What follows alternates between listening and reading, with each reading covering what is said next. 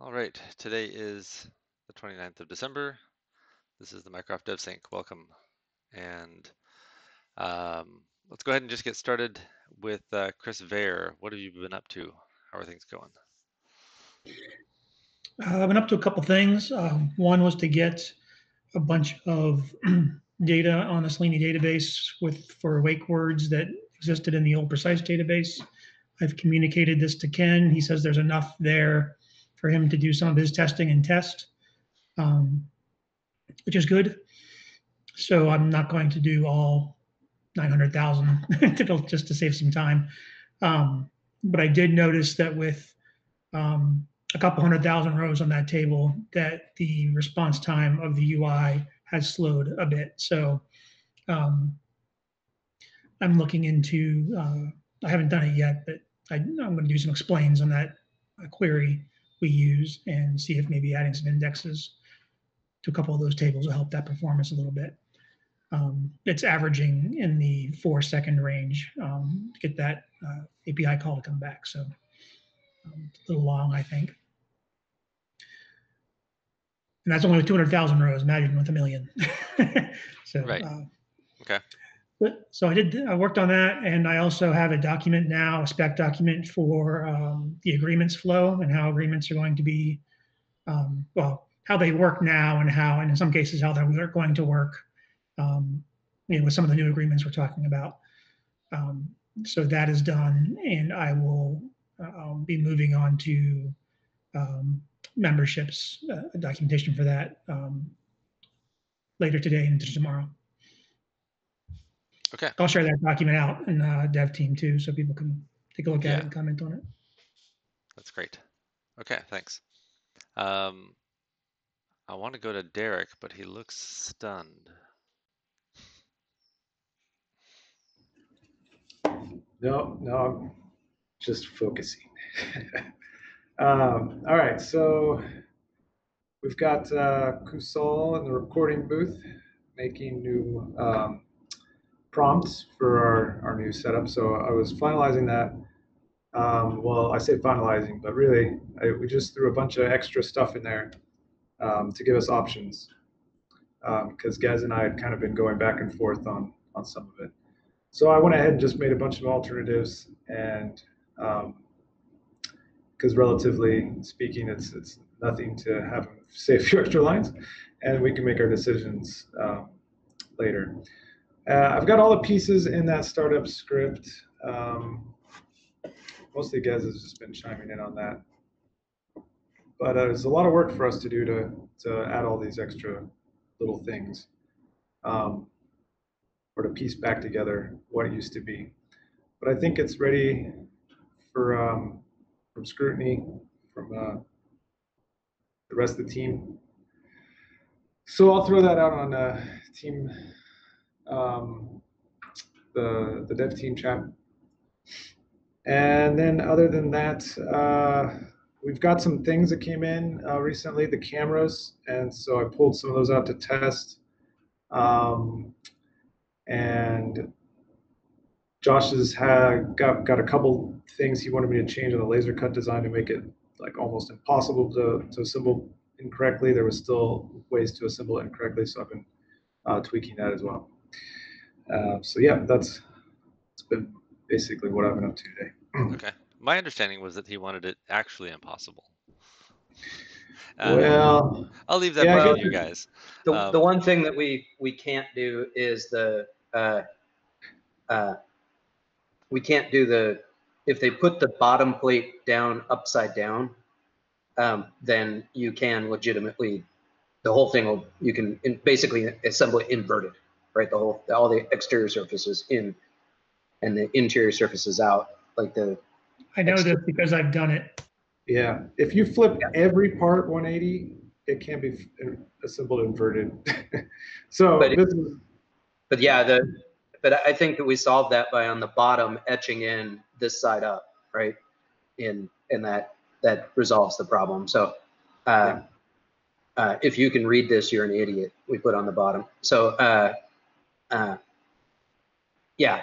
Anyway, that resolves the problem, and it's like the XKCD cartoon I my gift is the entire universe with the exception of one set of headphones, right? Like I wrap the gift, the entire universe and everything in it with the exception of one set of headphones. I wrap the gift inverted. So yeah, anyway, but yeah, I'd like to get that cut because we are now running up against like rush timetables and stuff in order to ship. So Right. sooner better, so I can we can send it off to the cutters. All right. And And one other comment, Derek.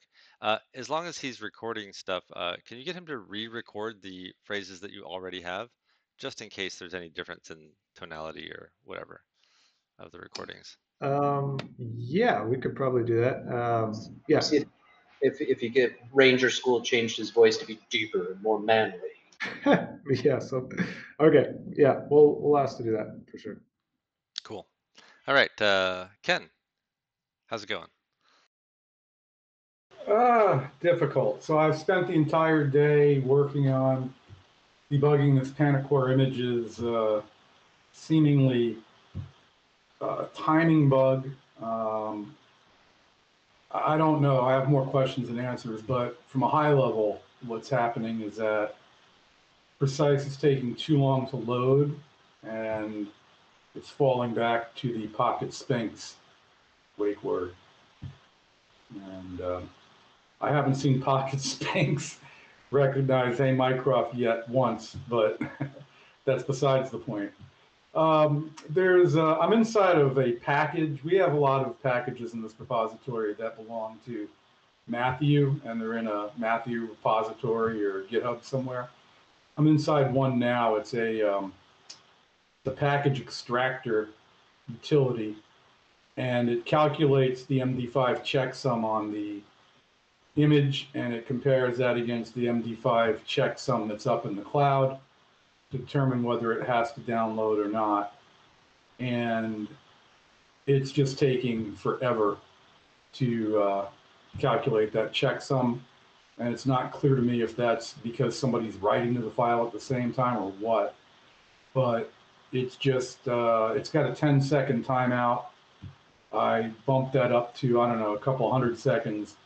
And it's taking about 5 minutes to calculate the checksum. So what it's doing is it's timing out above it in the wake word factory and saying Precise is taking too long to load, and then it's going to Pocket Sphinx, but the calculation routine continues to run for like another couple of minutes. That's wrong. And it just continuously, regardless of what, tries to download and install the exe every time on boot, which I don't think is correct, but maybe Gez can enlighten me on that. So I'm in the middle of this pretty good, and I'll be in here until it's fixed. Okay, great. Thanks for that update. That to me sounds like an issue that's just ripe for fixing the architecture, but I'll let you figure that out. Yeah, I just, it doesn't make any sense why sometimes it would work and sometimes it doesn't. It's certainly not slow fetching the assets, it's slow calculating, and I don't know how it ever worked, which is why I suspect that there's some sort of timing issue where somebody's downloading and writing that file while the calculation guy is reading from it.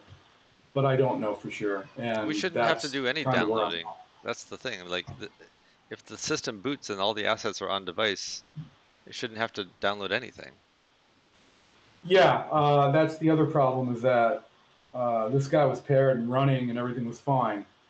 So, you know, Let's tackle it from that end first then. It's a problem that surfaces if you power it down and power it back up on first boot. And I think Ricardo may have discovered that if you shut down I don't know if it's the voice service or the audio service and start it again, it seemed to work, which again makes no sense to me now that I see what I'm seeing. We could have multiple issues, but I don't know. I'm about 10 hours into this, and it's probably about a 50-hour bug, so I'll figure it out. It's all right. Yeah, it's just timing and probably reentrancy, and who knows. So. Okay. Well, I would take a serious look at like whether or not it should be doing any of those massive calculations and whatnot to start with. Yeah, no, I think don't at a know. high level, there's two things. There's one is that we try and preload so it doesn't have to download it, as you said. The other thing is that we've had on the list to change the way that Precise is delivered for quite a while because the current system, I think, is kind of stupid. As in, it works most of the time, but it's caused so many problems over the years, or over the So I think finding a better way to do that makes a whole lot of sense. Yeah, well, I'm Was sure it the Ken, you're case, on top of this, guys? but like why it would happen in the Panticore universe versus, but not in the other implementations is also interesting. But ultimately, like not really important because the architecture should be such that we don't have to download any files on boot. Like, it should just work Yeah, unless there's yeah, I corruption. hear you. It's kind of timing related, probably, but and maybe because they're running them as systemd services instead of just as applications, something like that. Gez, is it supposed to always try to download the latest version on boot? Let's chat after. Yeah, uh, All right, I thanks. think let's get through this and we'll stay on Oh, after. so after the meeting, you and I can talk a little bit. Yeah, yeah. Okay, great. Anyway, that's what I'm working on, and we'll be working on for the foreseeable future. Awesome. Thanks, Ken. So Gez, I heard you were in a meeting with Panticore. How did that go? Yeah, it was all right. It was just looking at the fleet management stuff because they went through a lot of that with Chris and already around the API. And so, I mean, I got a high level of the API stuff, but I didn't want to go into too much detail there, and more looking at how we're going to manage all those channels and release management and all that sort of fun stuff. We just parked it at a good point for today, and we'll get back to it. But going to start using the fleet management internally so that we can play around with that and probe it appropriately. So I'll give you guys a different link to use on devices shortly. Devices that we're just using for end user testing, not for development purposes. Okay. Other than that, I created a new repo, which always feels a bit dirty. But as we've been talking about, wanted to pull the Wi-Fi stuff out of the Mark II skill, given that it's not limited to the Mark II. It should be used on any future devices as well. So we now have a skill Wi-Fi Connect, which has all those UI screens and prompts and things for how to set up your Wi-Fi. I also added in a very quick intent in there. So if you say test Wi-Fi Connect, then it'll just run through all the screens quickly, just so that you can see them all in order and all that sort of stuff. It still needs some work, and I still need to hook them up to the dbus messages for Network Manager so that they're triggered at the appropriate times. But that'll make the device boot much prettier and nicer. And once we've got the Wi-Fi and startup script nailed down 100%, I've already shared the link with Panacore, but there's still a little bit of discussion in there about the details. So I want to make sure we are giving them, what we really, really want, not we think we want this, but it might change. Once that's down, we can start pushing on them to get that end to end happening. But I also had a good discussion with them last night about things like this bug that Ken's working on, and that we're not sure why that's what's going on there with the mic failing at the moment, and until we know whether it's core or whether it's something in the Panacore's containers, then it's everyone's problem, and we all need to have that as our number one priority. So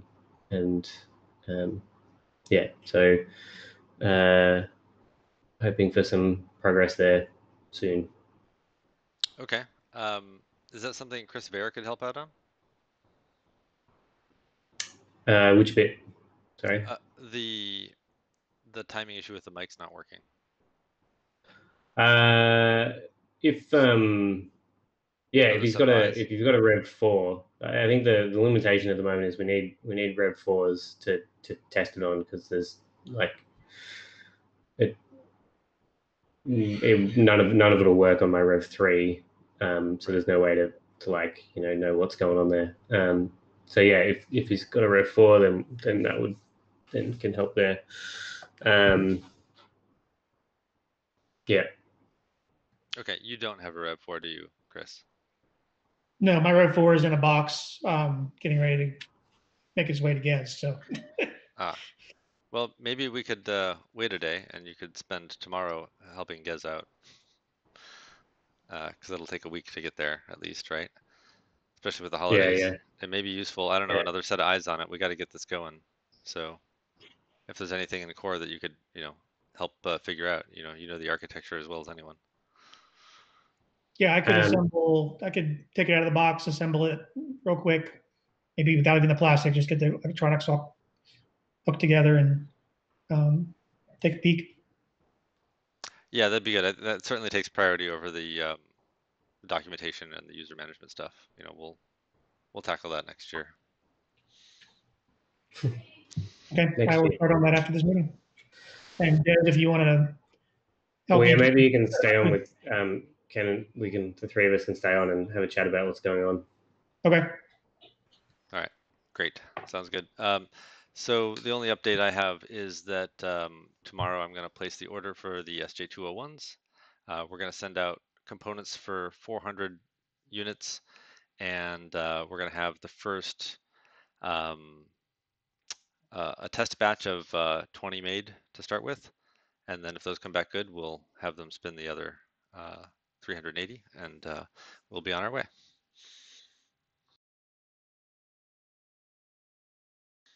Okay, any other things people want to talk about today? Well, the balloons might drop from the roof behind you or something. I haven't placed the order yet, so maybe we'll do it tomorrow. Okay. Yeah. Three things, I guess. So one, when are we going to have a couple devices to send to rollover? Two, when are we going to be across the line where we can set up devices in our kitchens and have them work? And then three, Derek, you and I need to get the plastics done today and out on order, like today. So if you could send me upgraded drawings, I will cut them quickly and then put them together, double check them, and then we need to send them out. So, and the bottom piece should have this side up on it. So, was your fake SJ201, did it actually dock to the Pi okay? No, I stopped assembling it when I realized you could assemble it backwards. I can do that if you want me to. Just double check. Did it dock to the Pi? No, I don't know if it has holes in it or not. It should actually have the holes in it. Yeah, but that's a pretty small part.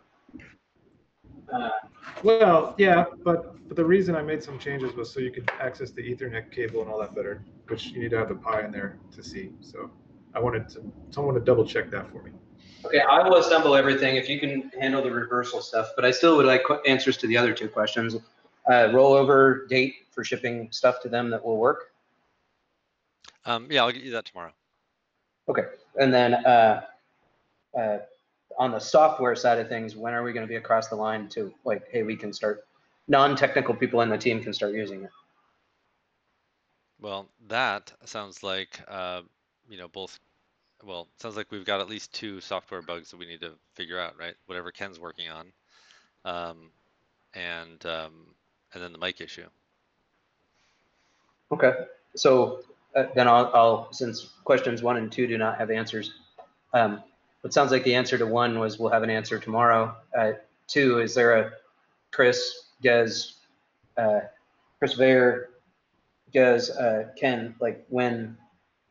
Well, they're going to talk about that issue right after this meeting, so. Yeah, if we knew what the issue was, then we could tell you, but. Okay, I don't need to know when it'll be fixed. I need to know when I'll know when it'll be fixed. I'm happy to extract that away. Or, you know, I guess the best way to answer that is you'll know as soon as I know. yeah. All right. Keep an eye on the dev team channel. All right. I'm starting to get. We've been close for a while, so it'd be great if we could the line. So, all right, I will get out of your hair then and give you time to go and do that. Derek, do you want to? I'll assemble this real quick and then get back with you right away. It's the old 80-20 rule. The first 80% gets done fast. The last 20% it takes forever. Yeah, I know, Yeah. but we like the money. Unfortunately, doesn't work that way. It flows out every 2 weeks. So, yeah. All right, cool. Money. All right, talk to you soon. All right. Thanks, All right. everybody. We'll talk to you tomorrow.